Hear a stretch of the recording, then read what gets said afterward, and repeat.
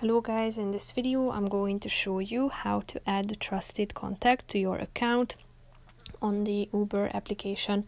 But first I just want to mention, don't forget to subscribe to my channel, because at 100,000 subscribers I am going to show you my whole YouTube revenue statistics and growth strategy, how to make money online. Now let's jump into it.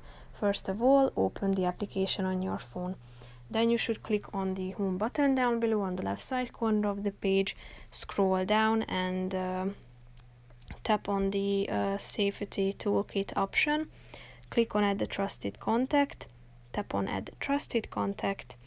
Here you can tap on the this account or contact button in the upper right corner of the page, type in the name of your contact, the first name and then the surname.